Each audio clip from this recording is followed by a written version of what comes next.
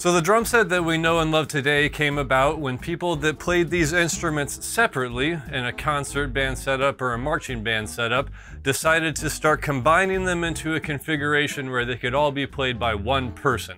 So this big bass drum that looked like this in those other situations was moved down into this position on the floor where it can be played with your foot, which is why we call it a kick drum today. All right, now the parts of the kick drum. The drum itself, we call the shell.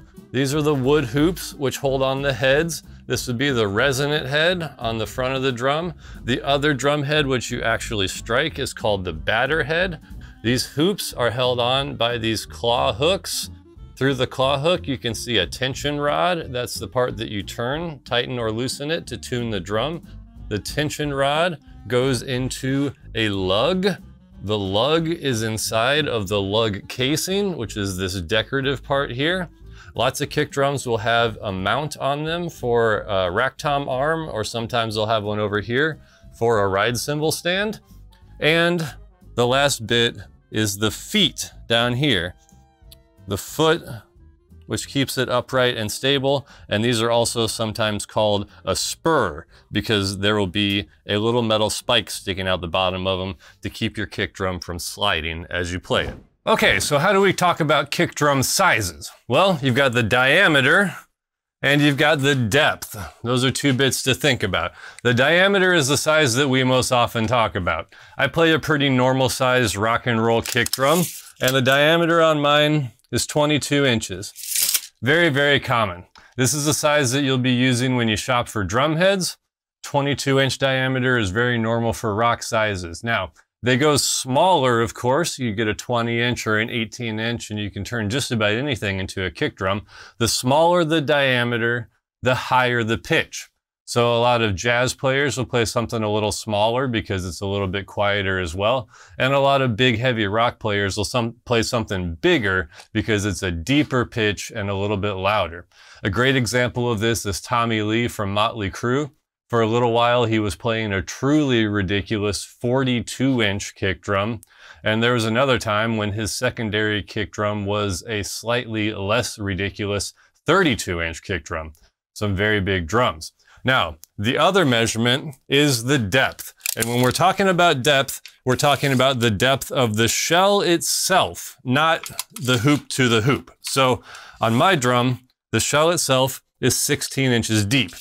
Again, pretty standard depth for rock and roll sizes. They, of course, get deeper. Now, when you're considering the depth, this is what affects the body of your tone. So something that's a little shallower is going to have sort of a thinner sounding, less full body to the tone. And as it gets deeper and deeper, it's going to be a fatter sounding, more rounded, full-bodied sound coming out of the drum. So those are the things to keep in mind when you're choosing a kick drum. Diameter for pitch, high or low. Depth for body, thinner or fatter. So at this point, you may have noticed that the resonant head of my bass drum has a big hole in it. Now remember, the resonant head is the front head of the drum, the one that you don't hit, and it's called the resonant head because it resonates or vibrates or rings when you strike the batter head. So as you would expect, when there's a hole in the resonant head, it affects how much that head will resonate. Now, I have what comes on Yamaha drums, which is this front head that's got really a pretty big hole in it. Like I would say, I don't know, a 10-inch diameter hole in this front head. That's pretty sizable. Now, what that means is that there's not a lot of resonance going on with my kick drum. It's sort of all attack and not a whole lot of long ringing body to it. Now, this is really good for me and my setup for the most part, because when you've got a lot of attack, it allows you to do almost anything you want with it later on in the DAW. But it's an option and it's something to consider. And I've been thinking about it a lot lately because I'm about to record an album and I think I'm changing this head. I would like something with a little smaller hole, and they make lots of smaller versions that you can buy sort of aftermarket and install into your own drum head. They make them, I think, as far down as like a 3-inch size and all the way up to a 6-inch size. They're commonly referred to as portholes. And there are even some drummers that will put multiple smaller holes in the resonant head of their drum. So as you decide how you want to handle the resonant part of your kick drum, you can do anything from no head at all, which will give you no resonance as you would expect, to a full solid drum head, which is something that will make it so you need to be a little more considerate when you tune it, but it will also give you a nice tonal resonance to your kick drum, which is a little different than the very dead sound that you can get with a big hole or with no drum head at all.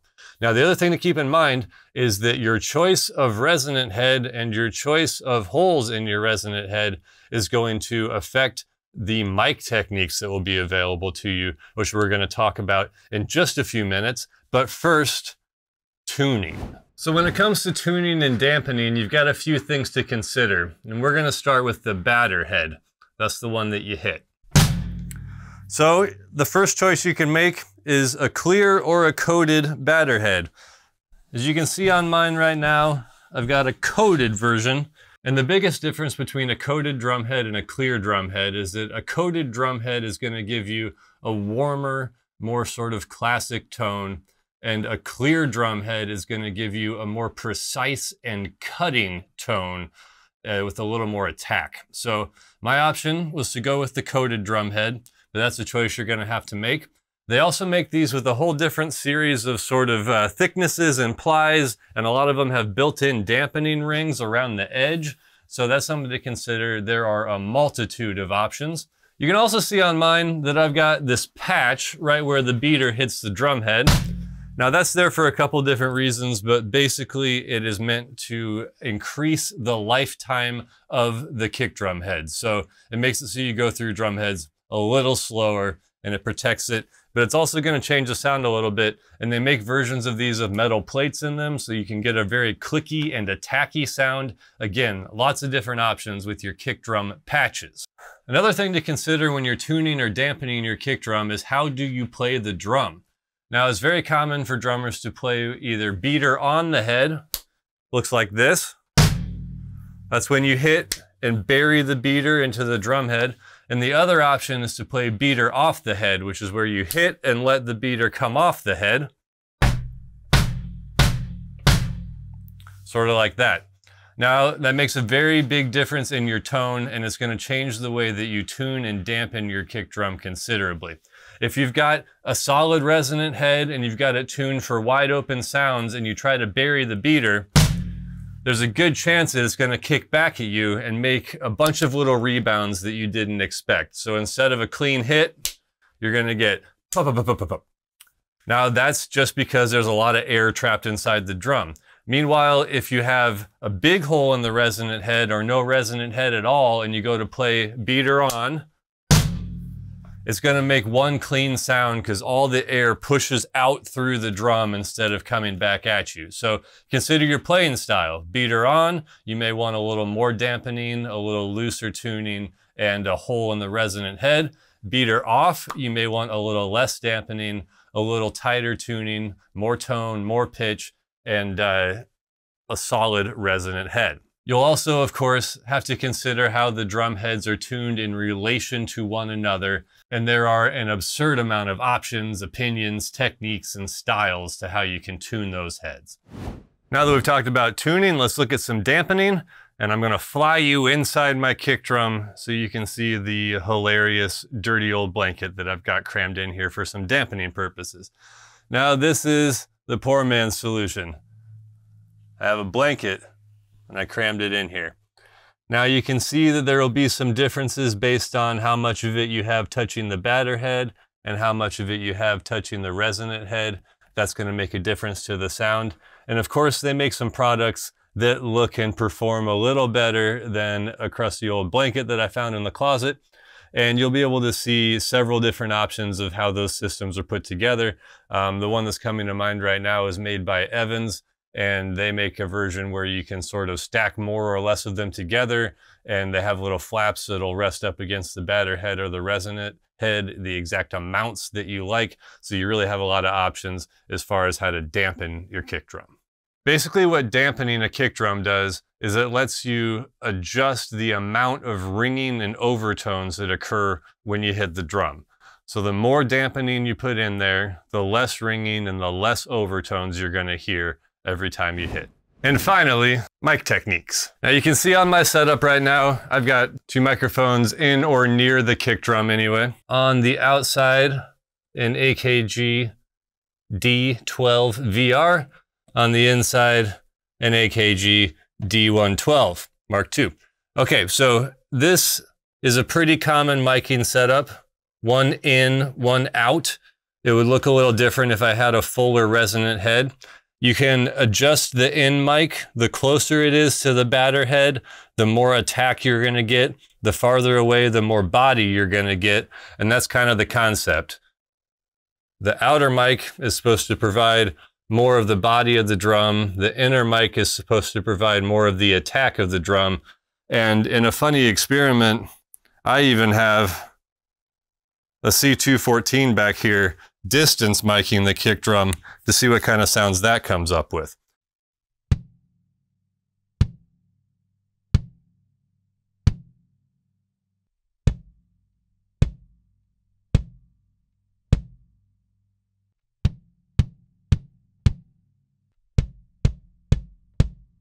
Now there are a few other options for miking and resonance adjustments. The most popular one is what they call a sub kick.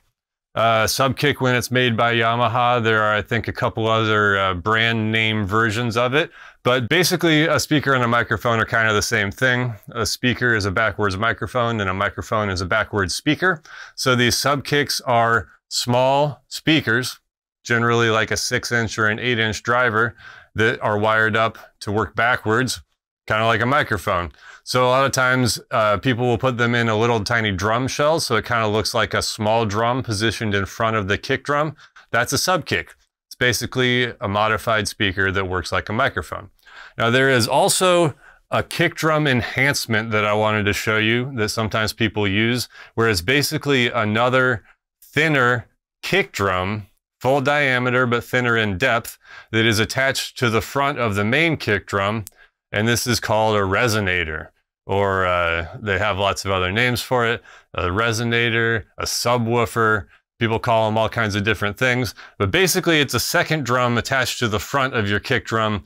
The version I can think of that will show you is from the Kiss drum set for the past, I think, handful of years. I'm not sure which drummer, so I'm not gonna say, but the Kiss drum set for a while was wearing some pretty cool looking sub kicks on the bass drums. That's it for everything you've ever wanted to know about bass drums. If I missed anything, please hit the comment section below and let me know your thoughts. Also, like and subscribe so you can make sure you don't miss any of the upcoming content on my channel. You can follow me over on Instagram at Dirty Bandana and get all the details for everything else that I'm up to on my website at dirtybandana.com. That's all for now. We'll see y'all next time.